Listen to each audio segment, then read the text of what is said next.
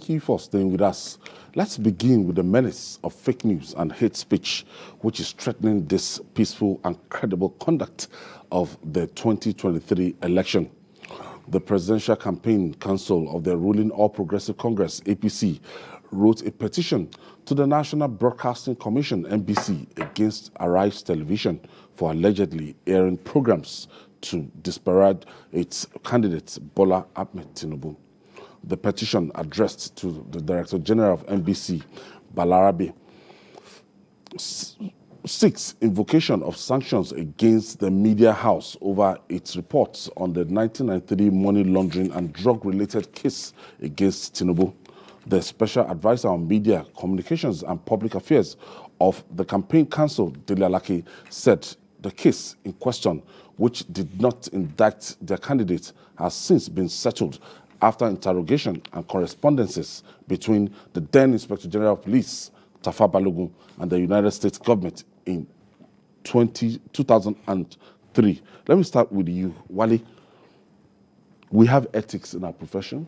We have rules and regulations guiding us. So we have our regulatory body, that's the NBC, and primarily, even if you don't belong to any of these bodies, we have ethics and code of conduct that coordinate and streamline our practice. But what we've been seeing lately with the advent of social media and some other even new media, traditional media houses sourcing their news from the social media, it's been challenging. Well, I think, first of all, let us get it very clear that nobody is above mistake. People can commit innocent errors. But there are some errors that could be pardonable.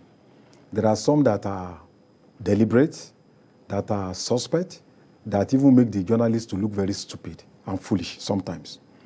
And in our career as a media person, the issue being debated, I was in Punch in 1999, and I was the head of investigation desk. And I remember that these issues came up, and they were debated and exhausted, exhaustively in the media. But it appears that every electoral season, people bring up this issue over and over again. And ridiculously, professors, people that are supposed to be educated, keep on raising this issue over and over again. So I'm really surprised that a reputable media organization, we either grant an interview or use a statement from INEC, without making any effort to verify. It's just a phone call away or a text message that will cost you just 4 naira to find out whether this statement from INEC claiming that someone is being investigated for drug is correct or not. And of course, in journalism, when you write a story, it passes through rigorous tests. Sometimes before stories are published, you take them to legal departments.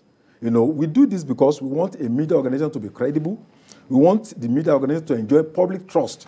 We also want the media organization to practice journalism according to code of conduct defined by Nigerian Press Council and also the Nigerian Union of Journalists. So I think professionally, it's ridiculous. It diminishes our status as media people when we begin to allow people to use our medium to spread falsehood. And the dangers are significant. In Rwanda, in Sierra Leone, such media reports were some of those things that fueled genocide.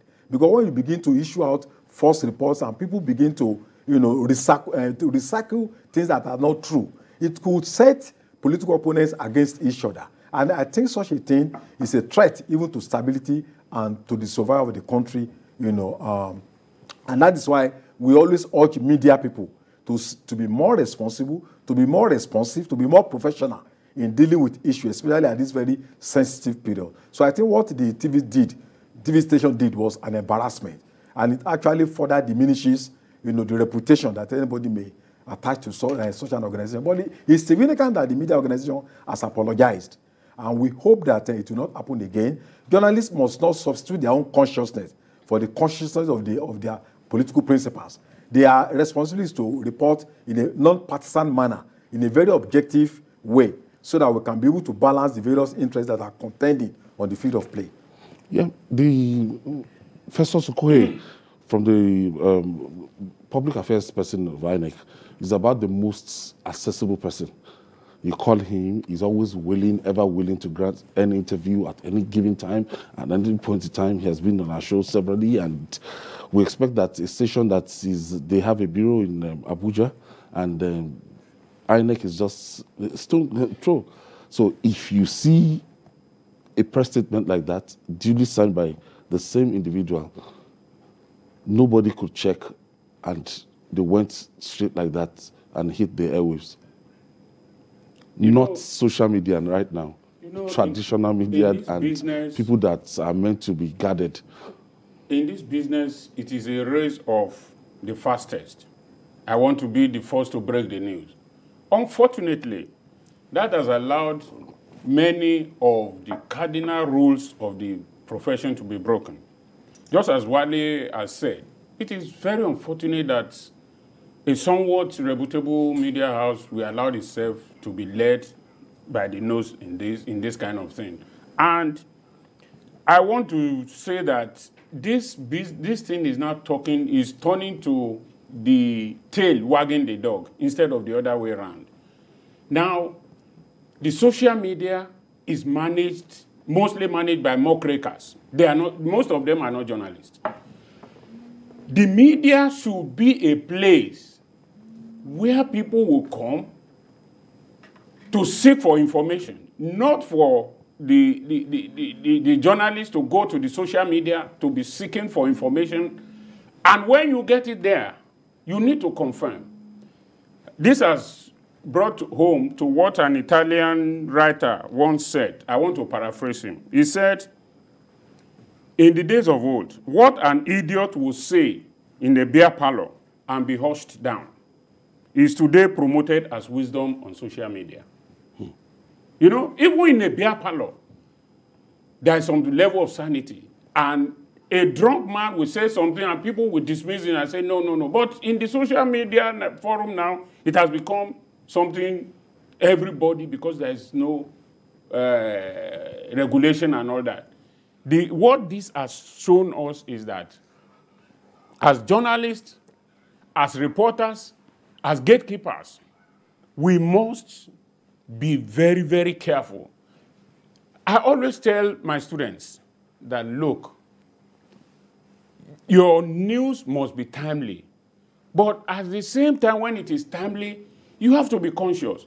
For every information you get, the first thing a journalist must have is that sense of doubt.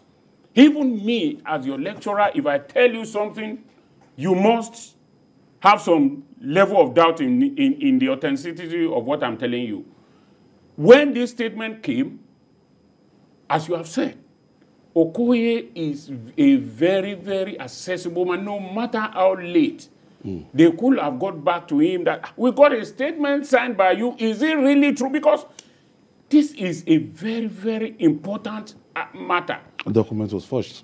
And the truth of the matter is that, is it that you want to say, oh, I first saw it on so-so-so TV, that's why it becomes... No, no, no, no.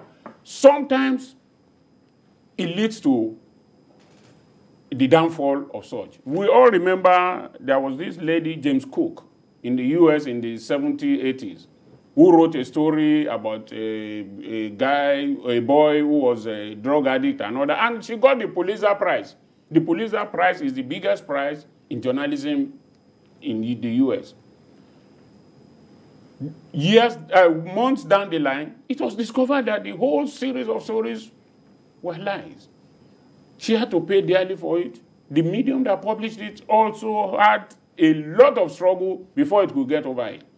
So in our way of rushing to publish the news, no matter what, there must be that caution in your mind, especially when it involves such sensitive matters. And at this time, the NBC wielded the big stick. The station was fined, and the decision even went ahead to even sanction one of its deputy director of news. Yeah, there's no doubt that the TV stations definitely has a lot of professionals who I think will be embarrassed, by what actually happened. The lesson is that you must not allow political profiteers to take over the media space.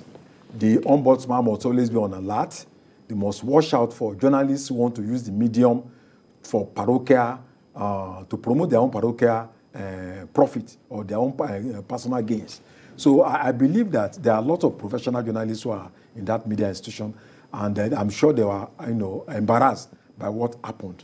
And I hope they are going to do the needful by ensuring that this kind of thing does not happen again. Because there's what is called dictatorship with the public. After some time, people will no longer watch your TV because they know that, you just give them lies and lies all the time. And before you know it, that media institution may collapse. We have examples all over. You have examples all over. What has sustained Punch and Guardian and Vanguard is credibility. Credibility over years, since 1970s. So if you just come out and think you can feast on lies and propaganda, the time will be very short for you to live.